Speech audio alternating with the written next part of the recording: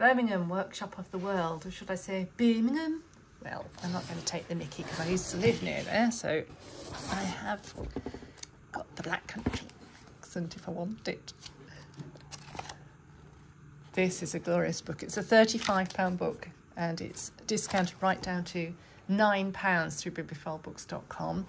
It's around the topic of England's second city, Birmingham, which has been a manufacturing powerhouse since Anglo-Saxon times.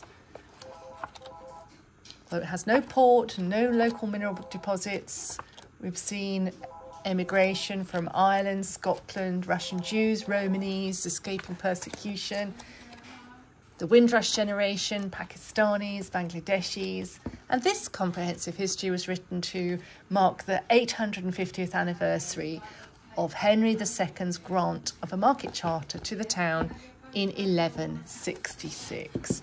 Superb colour photographs, timeline, 334 pages, £9 through bibliophilebooks.com.